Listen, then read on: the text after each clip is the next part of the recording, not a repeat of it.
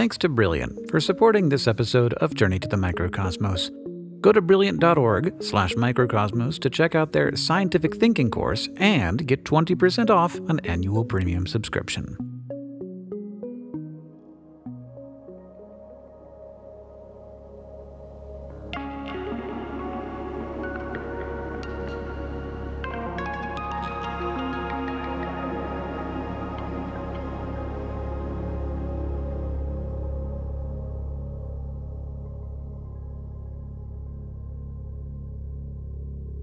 When you're in the business of hunting for microbes, sometimes you have to send some weird emails. That is why James, our master of microscopes, sat down one day to send his own strange request to the people at Coralaxy, a coral farm in Germany. The job of coral farms like Coralaxy is to cultivate corals for people to fill their aquariums with, protecting natural coral reefs from collection in the process. And while farming might make it sound like they're growing plants, corals are actually animals, colonies made up of marine invertebrates that form spectacular structures painted with vibrant colors. So you can imagine that there are lots of beautiful things to seek out from coral farms, but James was not emailing to ask about corals. James wanted something a little more unusual and a little less desirable.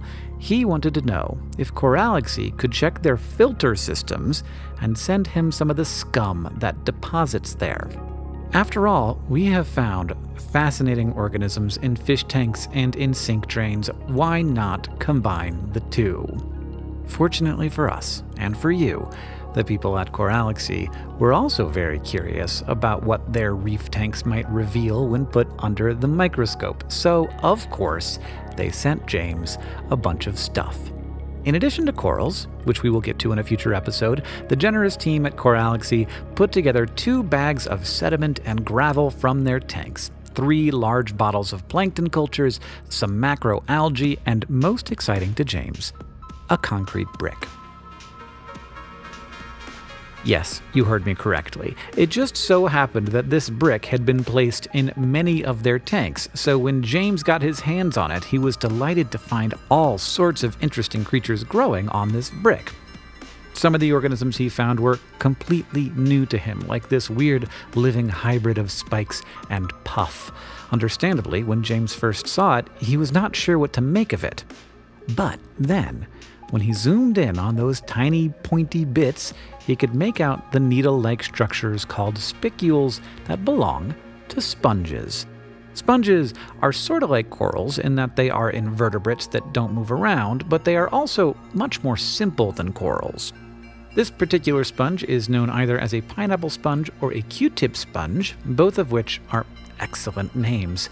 They're found in marine waters all around the world, but they also often hitchhike their way into aquariums. James also got the chance to record some ciliates he had never recorded before, like the Paratromus you see here wheeling itself across the slide. And from even closer up, you can see those individual cilia at work as they push the organism around in circles. One of the fascinating parts of looking at organisms that have come from aquariums is getting to see them make homes out of structures we don't usually get to see in our normal pond samples.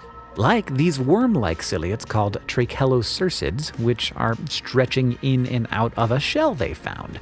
There are several of them inside there, turning the shell into their own little trachelocercid commune, which makes you wonder how they all found the shell to begin with, and how they all decided to gather there. And then there's this ciliate swimming in the remains of a crustacean's carapace or shell, looking just a teensy bit lost.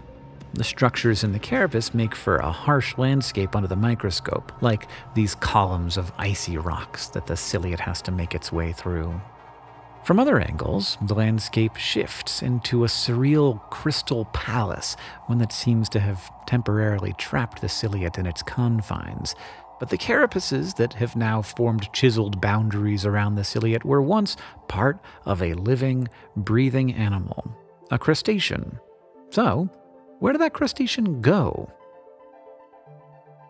Well, of course we don't know for certain, but perhaps they got eaten by this flatworm.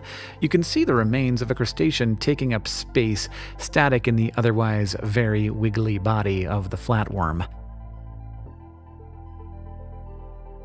Zoom in closer, and you can see the remains of the crustacean surrounded by a mixture of yellow and brown that looks kind of like Dijon mustard.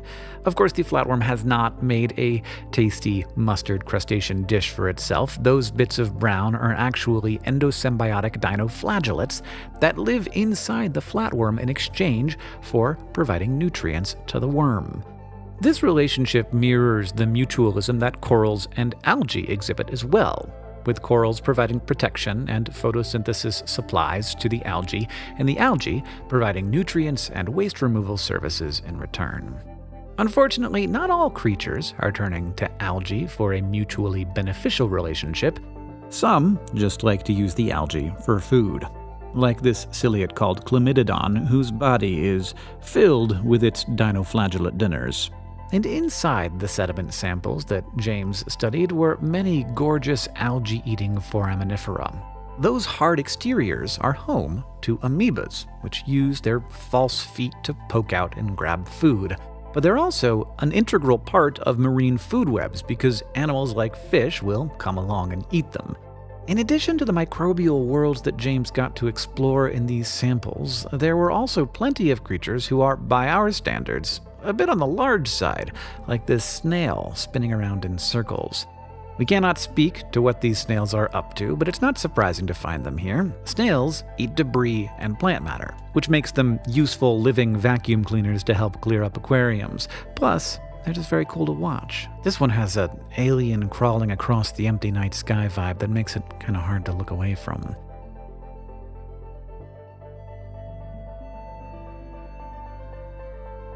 And in addition to the snails, there were bristleworms in these samples that we were very excited to see, but we are going to save that excitement for the next episode.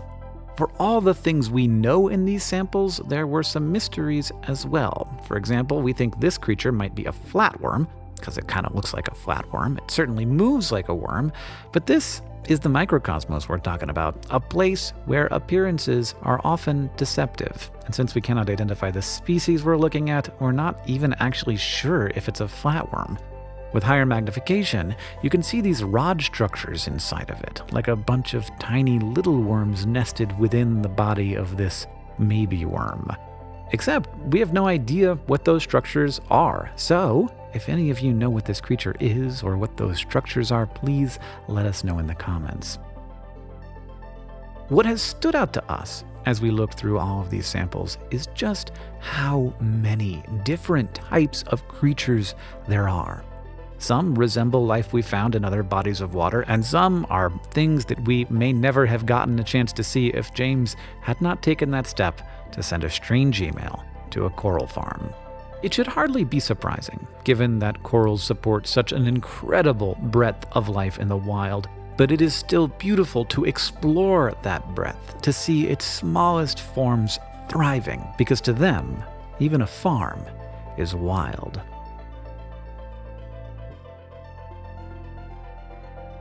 Thank you for coming on this journey with us as we explore the unseen world that surrounds us. And thank you to Brilliant for sponsoring this episode.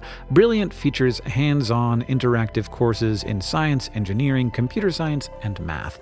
And Brilliant has recently upped the interactivity in their courses.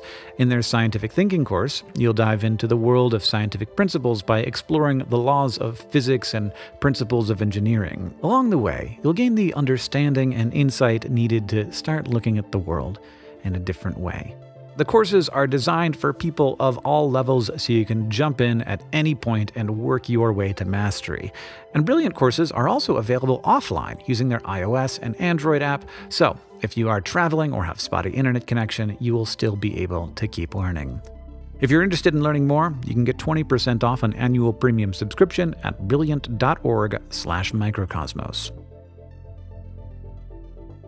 The folks whose names you're seeing come up on the screen right now, you know who they are. They are the people who make it possible for us to send a weird email to a coral farm and get a bunch of stuff mailed to us so that we can show you the beautiful diversity of all that is going on inside of a brick.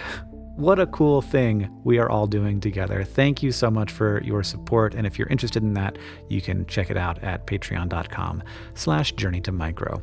If you want to see more from our master of microscopes, James Weiss, and why wouldn't you can check out Jam and Germs on Instagram. And if you want to see more from us, there is always a subscribe button somewhere nearby.